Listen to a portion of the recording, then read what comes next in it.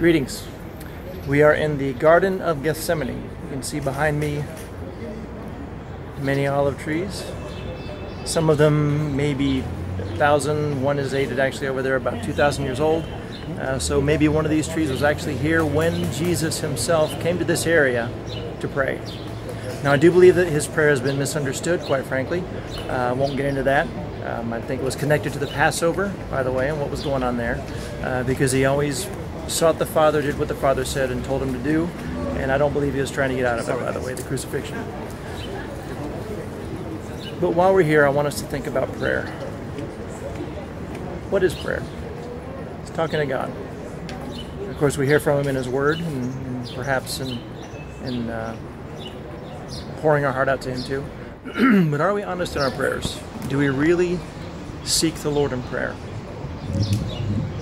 Are we honest with ourselves? Are we honest with him? Are we willing to really pour our hearts out to him? As Jesus did. He already knows. Something to think about. And that's my challenge.